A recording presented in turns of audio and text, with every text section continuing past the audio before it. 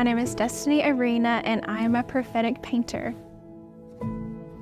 I've painted ever since I was a kid, and I kind of always painted things of the Bible, Jesus, but it didn't really become prophetic until about 2015 when I was in a church service, and it was during worship, and I just kept seeing this picture in my brain. Like, I'd have my eyes closed and I'd just see this flash of an image. And it went on for several months. And then after, around month 3, I was like, I think the Lord wants me to paint this.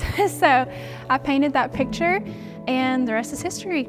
I follow kind of these guidelines that I kind of created for myself just through trial and error.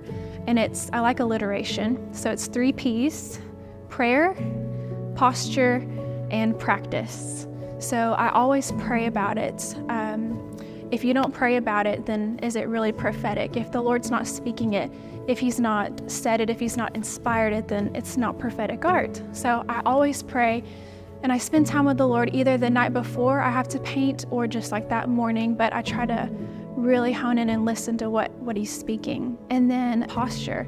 I always surrender whatever it is to the Lord. I always anoint my canvas and I say, God, this is yours. This paint is yours. These brushes are yours. Now I anoint my hands like these are your hands, Lord. Paint whatever you want to paint. I give it to you right now.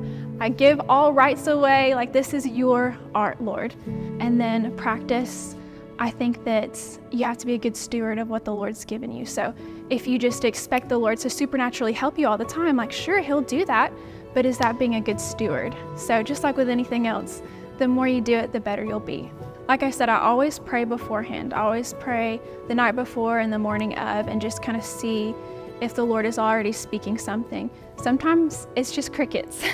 So then you get there and you're on stage, and all of a sudden, like, I just feel like I see something from the Lord, and then I just go for it.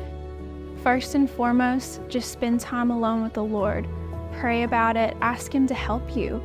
I ask Him that all the time. Like, I'll be like, Lord, I want to paint this, but I don't know how. Please help me. And He does every single time. So really spend time in that secret place with Him, and then just jump out and try it. Take a leap of faith. Try to paint.